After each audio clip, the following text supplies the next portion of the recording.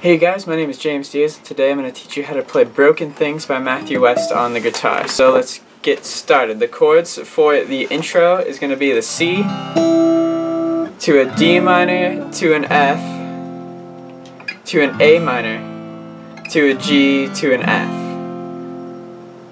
And then you go into the verses. The chords for the verses is going to be a C, to an F, to a C, to an A minor, to a G, to an F, to a G, and then to a C. And you just repeat that. So C, F, C, A minor, G, F, G, C. And the chorus for the chorus. Now I'm just a beggar in the presence of a king. It's going to be a C, to a D minor, to an F, to an A minor, to a C, to an F. Now you're going to repeat that, but you're going to play a C at the end instead.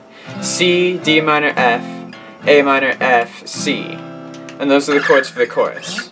So that's basically all the chords that you need to know for this song. So what I'll do is I'll play the intro, the first verse, and the chorus, so you can see where these chords are placed in the song, and then I'll teach you a simple strumming pattern you can use at the end of the video. Alright, so then the intro is going to go, oh, oh, oh, oh.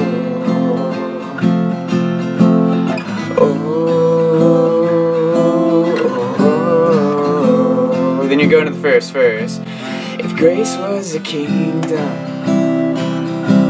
I stopped at the gate, thinking I don't deserve to pass through after all the mistakes that I have made. But I heard a whisper as heaven bent down. He said, child, don't you know that the first will be last and the last get a crown? Then you go into the chorus, and the chorus goes, now I'm just a beggar in the presence of a king. I wish I could bring so much more, but if it's true, you use broken things,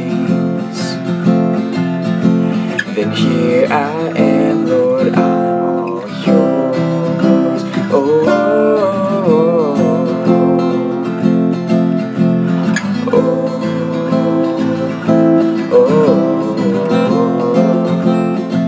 And then you go back into the second verse, but it's the same as the first verse. That's basically where all the chords are placed in the song, so I'll teach you a basic strumming pattern you could use now. A really basic strumming pattern you could use now is going to be down, up, up, down, up, up, down, up, up, down, up, up, down, up, up, down, up, up, down. So down, up, up, down, up, down, and just repeat that.